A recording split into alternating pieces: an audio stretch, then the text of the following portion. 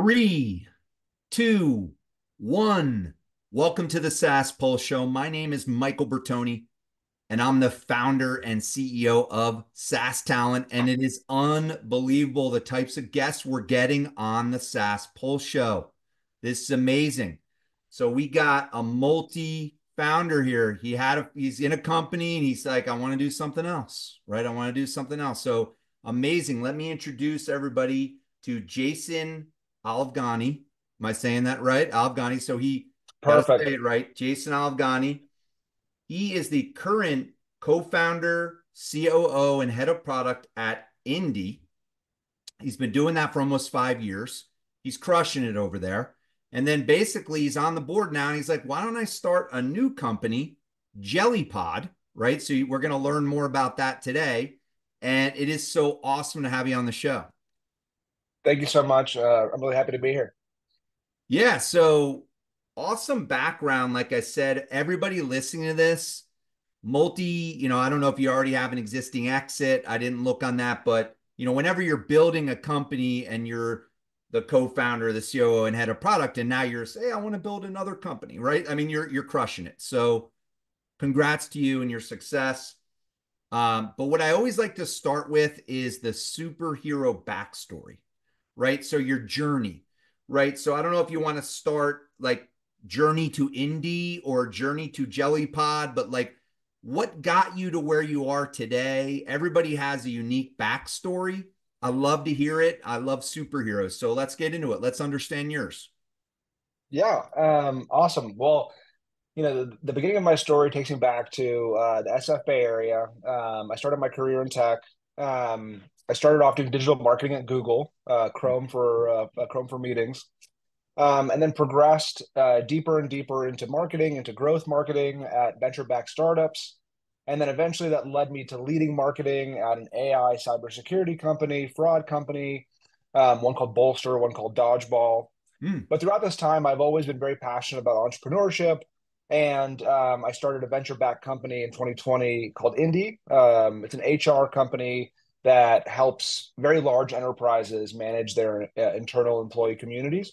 Mhm. But I'm really excited about today. Today, I'm one of the co-founders of Jellypod.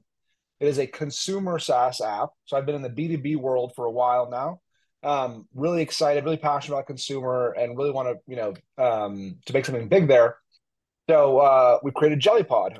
It's Yeah, a iOS app that creates daily personal podcasts using AI, love it. based on all of your favorite news and interests. You just tell it what you're interested in, what you like, what you're passionate about. Every morning on your commute, it gives you the rundown. No, I love it. I mean, that's where we're heading. All right. I mean, so the radio, I wouldn't say the radio is dead, but eventually we're going to hit a button and it's going to be radio, it's going to be podcasts, it's going to be everything. So that's where I think the future of commuting is going. So I think you're ahead of the game there. So tell everybody about Jellypod. Give us the elevator pitch, the value proposition. And again, I love it. B2C, right? I love what you're doing there. It sounds amazing. I'm definitely a user. So check it out. Let us know. What does that look like?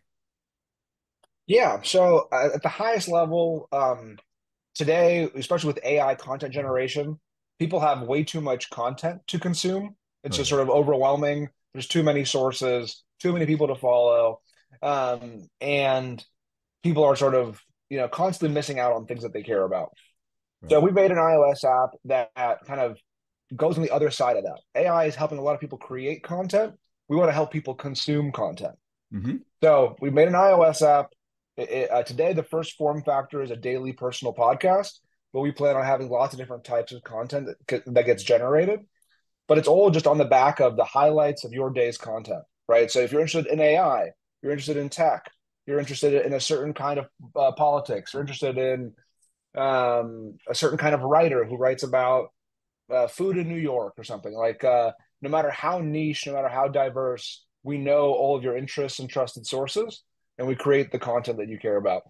No, I love it. I love it. So tell everybody how it works. I mean, everybody who's listening to this, if you're listening, you must download Jellypod. You must. If you don't, You must. we are going, Jason and I are going to be upset. We're going to email you. We're going to say, why didn't you download it? But no, so tell You everybody what happens when you download. Is there a cost? Is it free right now? So give everybody the lowdown. Totally. So it is free to download, free to use up until a point, and then our power users have a paid tier that grants more sources, Hmm. longer podcasts, more topics. Um, but yeah, so like right now, sort of the hero use case, we have a lot of users that are in leadership in like AI, in Hmm. engineering, and even in sales. So Yeah. like oftentimes VPs, heads of sales, people who are often doing AI sales or building AI products, kind of a sweet spot. So what you do is you download, and immediately there's a very light onboarding. Um, and in the onboarding, there's a section that asks you about all the sources and the interests that you have. So like one screen for interests, one screen for sources, sort Hmm. of one click. I'm interested in AI and business. I like Morning Brew. I like the New York Times, and I like Rundown AI. Tap, tap, tap. You finished onboarding, and then every morning or whatever time you set, we generate a podcast for you. It's just as Hmm. simple as that. But what we found is sort of our power users want a lot of sources. There's like they have like 8 AI newsletters. They've got three, like major publications. They've got a few niche writers that they love. So all of that leads to having like 20 sources. So at that stage, you have to pay $7 a month. Got it. Got it. So where are you aggregating from? Is it all the usual sources? Is it Spotify? Is it, Apple? Is it Google? Like, so where are you like, so where are you aggregating your data from to give them something that's great? Totally, yeah. We are like we allow sort of two ways to hook in content. We have a fully automated approach where we've pulled in like a lot of Substacks, we've pulled in a lot of RSS feeds. Hmm. Basically, anyone that is trying to project their content outwards, we've enabled that pretty seamlessly. But then some people have very niche level information in their email inboxes. Hmm. So we also have like newsletters that come from like not from a Substack, but from a different kind of publication. So we also hook into your emails, the ones that you pre-configure to also get content that way. So we're sort of this two-pronged approach of going out on RSS feeds and public feeds, but then also enabling you to hook up the most personally relevant content that exists in your inbox. Yeah, I mean, this is a no-brainer, right? I mean, for people who consume content, I mean, so I'm wondering, is there anybody else doing this right now? I mean, is anybody else doing this well? I mean, there's like news. I know there's like news stuff that I can do, but yeah, what's the market look like right now? Yeah, I mean, as we all know, right? AI has caused every leader at every company, especially in technology, is thinking about how to, incorporate AI. And as such, there's also, a huge explosion of different companies tackling these problems in different ways. So you have like in a distant competitor, you have each publication is trying to create AI podcasts off their content. So Hmm. like the New York Times will create their own, personalized podcast, but it'll only be limited to their content. So a lot of Hmm. those kinds of publishers are doing sort of AI just for their content, but we believe that consumers want, reach that goes beyond any one publisher or any one brand. Totally. And then we have some interesting AI competitors. One that people have heard a lot about, I think, is Speechify. They were one of the first companies to really go text to speech and start to create audio that was fun to listen to, that was pleasant to listen to. But we believe that um, automation is really the way to go.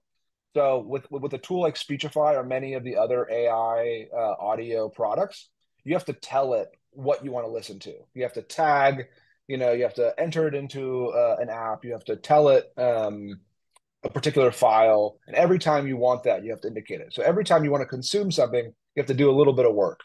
We believe that you should just do the work at the beginning, and Hmm. then for the rest, and then from there on out, you're just getting this sort of highly personalized content on demand. It sort of happens um, the same way that we're used to, right? Like, imagine if every time you turned on the TV, you had to like pick what topic you wanted it to make you a broadcast about. I don't know.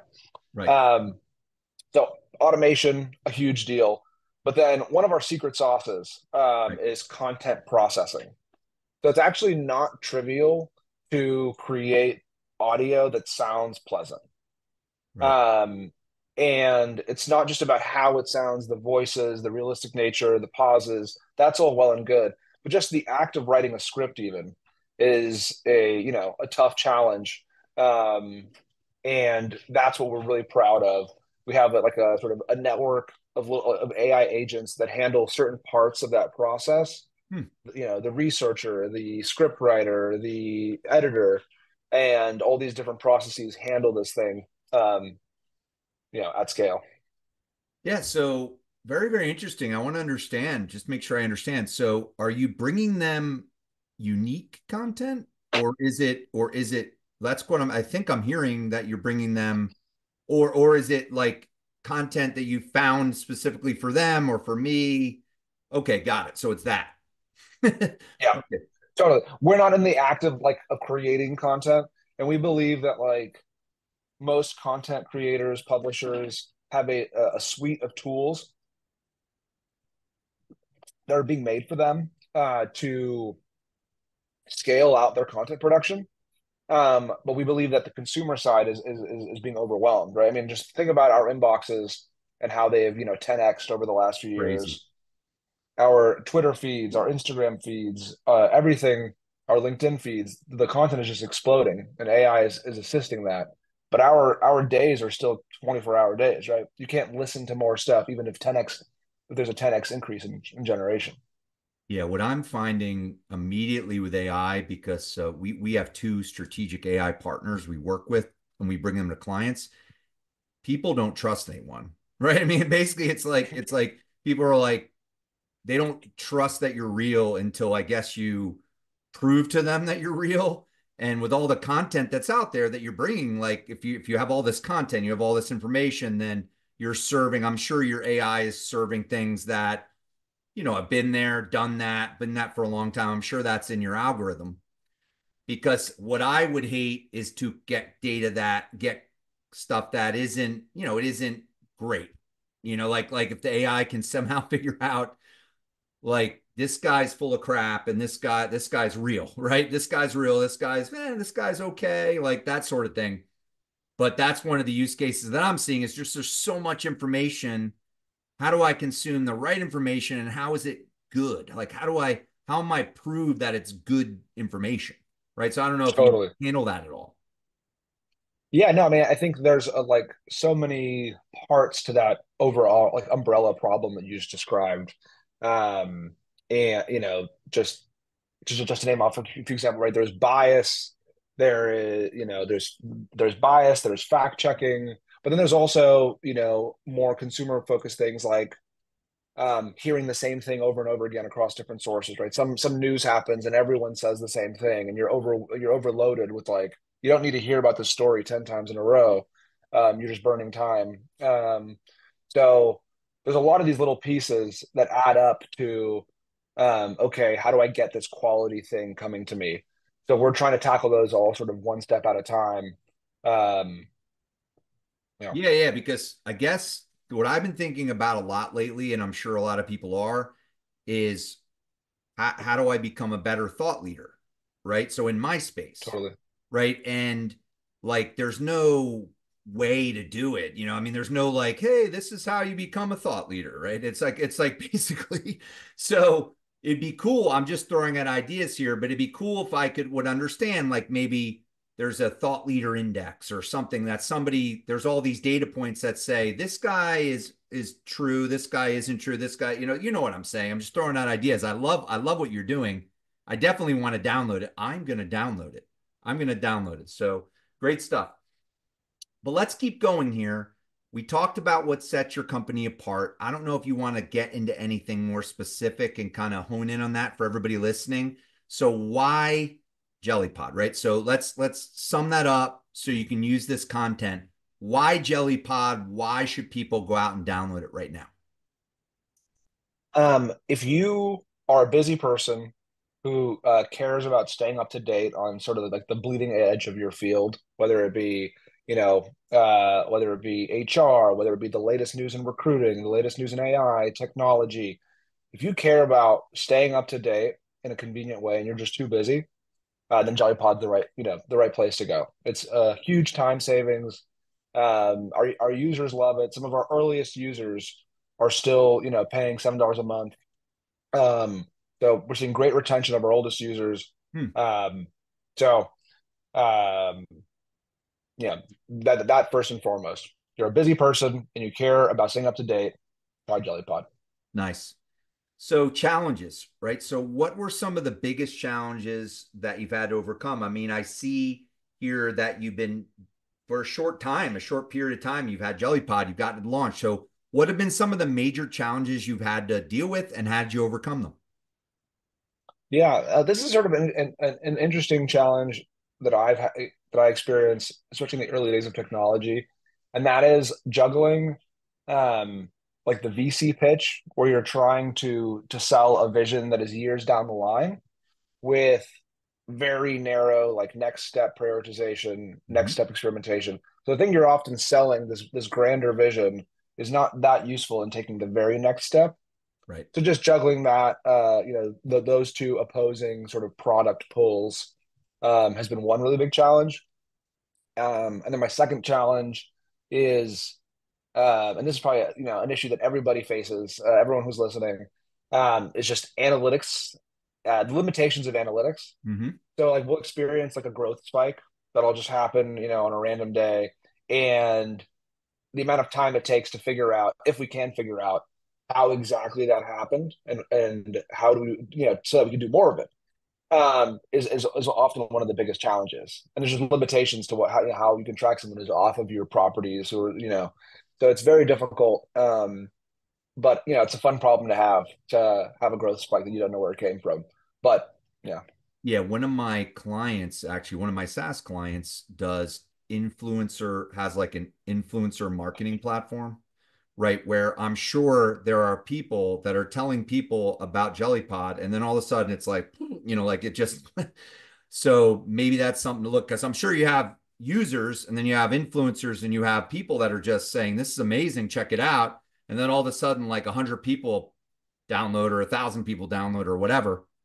But yeah, what are you up to? That's interesting. So what are you up to right now? So what are you up to in terms of people that use it, active users, as Yeah, we have opposed to free to paid? What does that look like right now? we have a little over 2,000 users. Nice, And the paid numbers, are like about 10% conversion off of those people. nice. And yeah, we're doing a lot of experimentation right now with, things like share functionality, with, like gamification in some ways. Um, so we're really trying to find that sweet spot of what is like a really viral like a really viral growth lever. But right now we're sort of at a stable kind of growth curve, and just looking, excited for that next big kind of step change. Yeah, I mean, with it's really interesting with B2C. I forget what the email provider was. They were ultimately bought by Microsoft, but that Hotmail, viral, what's that? Hotmail. Yeah, the viral loop story, where Yeah, you yeah, yeah. The PS I love you, where they included PS I love you to, like sent from Hotmail in the, ends of the remote. Yeah, I mean, and inspired. I think, what people probably are very used to nowadays is the sent by iPhone. right. Yeah, so like that strategy was definitely cribbed from those Hotmail days. Yeah, I mean, incentivizing people to share, your platform, like somehow incentivizing it to share and putting it like in social media or wherever, it's like, but no, it's awesome. So in terms of talent, people, how do you look at that? I mean, you have probably a very interesting story around because you have indie as well. But what are your considerations? Like, so talent, people, how do you look at that? Yeah, I think the early days recruiting is so network driven. Like if you have to cold message somebody, the chances of them, resonating with this brand new company, are very limited. So you really have to lean, yeah, you have to lean on the people that you know, and then maybe one order of magnitude, or one degree of separation outside of that. Excuse me, sorry. Um, so, that involves staying up to date with old friends, past colleagues, and really anybody that I'm excited to work with again. That I'm very fortunate to have worked with a lot of incredible people over the course of my career.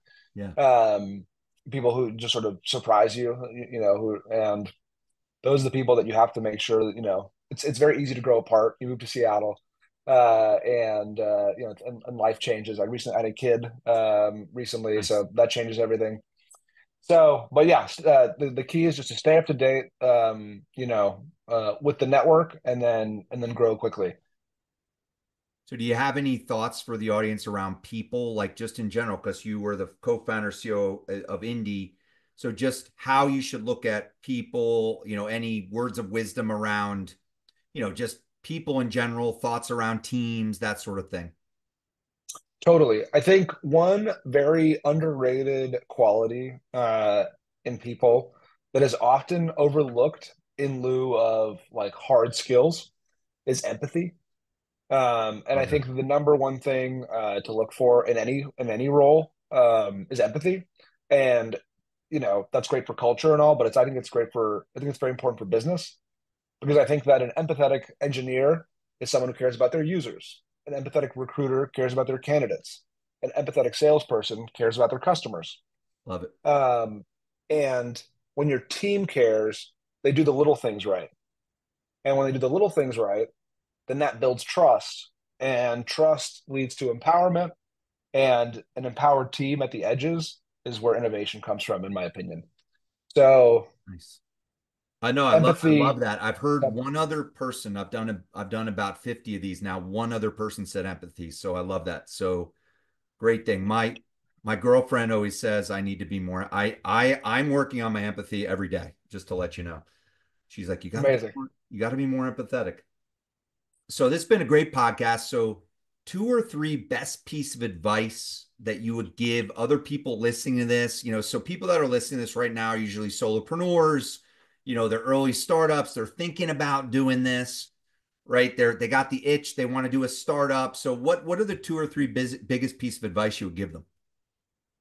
Yeah, I think the first one that I would give that I've just seen happen too many times is don't grow too fast. Hmm, Sometimes the early, like from a headcount perspective, from a customer perspective, yeah, grow as fast as you can. right. But from a headcount perspective, I see it so often. Um, well, I guess taking a step back, the earliest work I find is all about prioritization Hmm, and experimentation. right. So you got plenty of ideas, but it's like, what do you do next? And you kind of have to be ruthless in that because, um, like that's where you really have breakthroughs. Everything else can Yeah. can, can dilute focus. And when you scale too quickly, unfortunately, it gets in the way of that. You think you could experiment more quickly, but you experiment more slowly. There's more inertia around experiments, and then you don't have to prioritize as much because you could just it becomes very easy to say, oh, we'll just try, this top slice of things versus like, what's the one thing that we all need to do? And we can need to really get convicted around this one thing.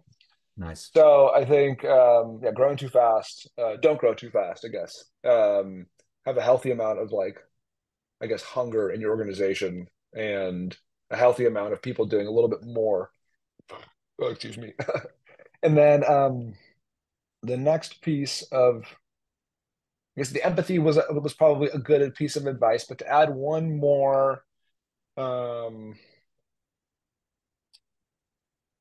yeah, The one thing you said, which just try to help you jog your memory here.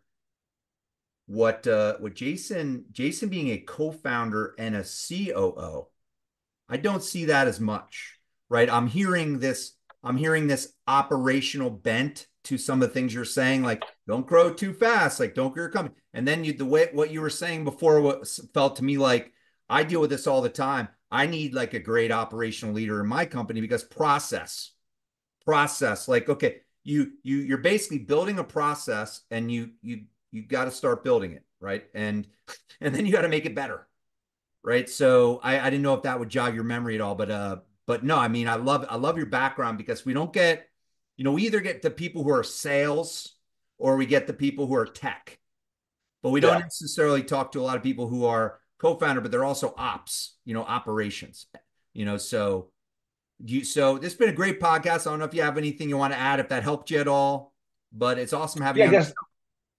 Yeah, no, I appreciate it. I mean, like just one quick thing that sparked, just purely on what you just said, is I think it's very important to have that connective tissue between those sales folks and those engineering folks. show. Hmm. And if they're speaking two different languages, that can lead things astray and it can lead to finger pointing.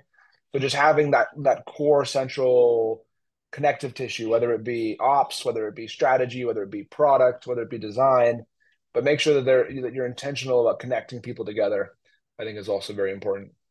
Awesome. So it was awesome having you on the show. Everybody make sure to connect with Jason Alafgani. I hope I'm saying that right.